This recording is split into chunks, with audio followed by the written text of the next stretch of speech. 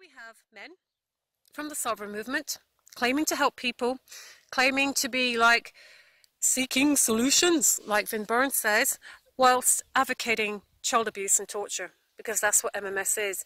You're putting bleach up kids' backsides, they're shedding their intestinal tissue, they're bleeding, they're vomiting, they're having seizures. It's child abuse. But no, it's fine, you see, because Sean Maguire and Vinny and his cohorts enjoy that. And I mean that. They actually enjoy it.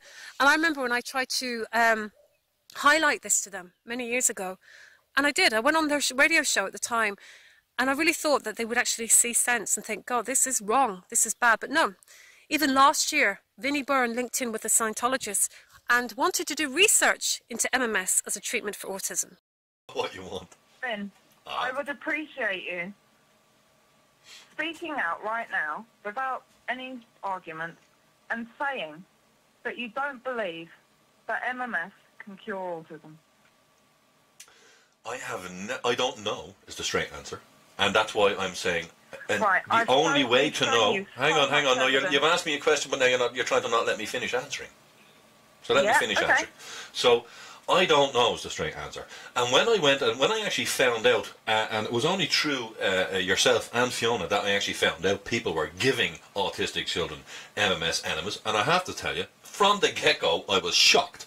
And I also strongly disagree with that practice.